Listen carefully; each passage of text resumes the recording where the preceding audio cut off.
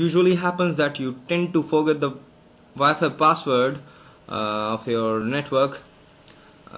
Like you did set the Wi-Fi password long time back and you connected it to one of your PC or laptop, but now when you're trying to connect it to any other mobile device or any other device, you just don't remember the password and you are unable to do so.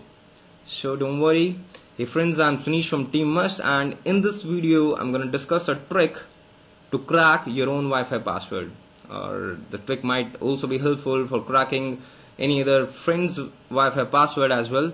But the condition being your laptop or one of your PC is already connected to that Wi-Fi network. So now let's see the trick.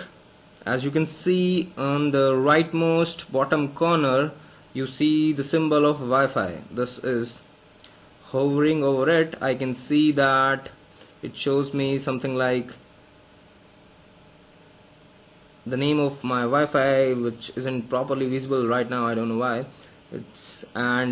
Well, in that case, that name doesn't matter though. Now when I right click over this, I see two options: troubleshoot problems and open network and sharing center. Clicking over the second option, I am prompted to another page which shows me something like this, interfaces something like this.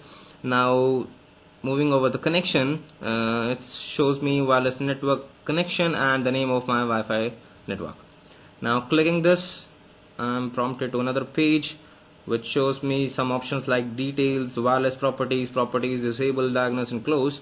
While just clicking over the wireless properties option, it again brings me to another box which shows me two tabs, connection and security tab. Now just click over this security tab and you see three options again, like security type, which encryption type, and the network security key. Bingo, we got that. Now when I click this checkbox, all visible, I must say. So this is the Wi-Fi password. You did set it for your device the day you created it, but now yeah, it's all done. You got the password. Now you can easily connect to any other mobile device or any device you want. That's it. Also, if you wish to learn or you wish to see the trick how to create hotspot for your Windows 8 from your Windows 8, you can click the link visible right now on your screens, or in case you have turned off your annotations, the link is always present there in the description below. So this was it for this video. Hope you like this video. Do subscribe to our channel Team MAST, as a lot more videos coming on. Till then, be MAST and keep rocking as always. Bye bye.